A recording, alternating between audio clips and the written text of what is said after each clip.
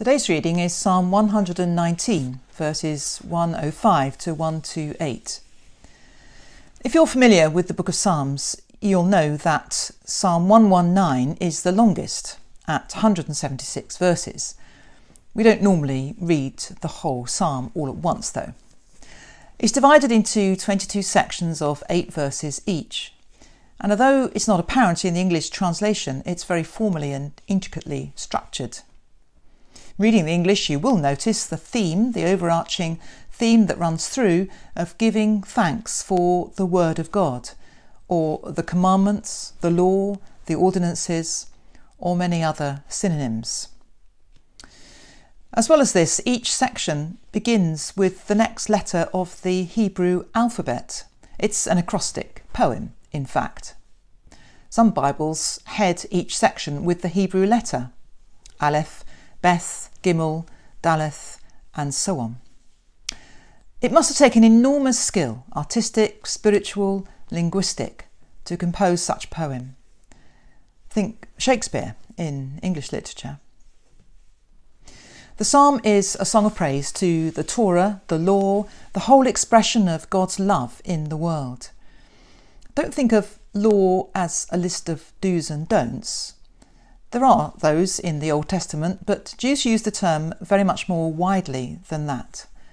It means the divinely gifted order in the world, the system of how things ought to be, how God meant things to be from the beginning in goodness, truth and love, rather than the chaos and misery of evil. Reading the psalm as a Christian, one can't help relating it to Christ, who for us is the ultimate fulfilment of the law, who is the Word of God, the light of the world, the new Moses, bringing in the new covenant.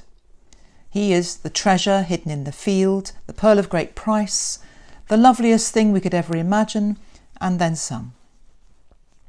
As you read Psalm 119, you could try substituting Jesus or Christ for the words law or commandment or the other words, and use it as an expression of devotion to our Lord.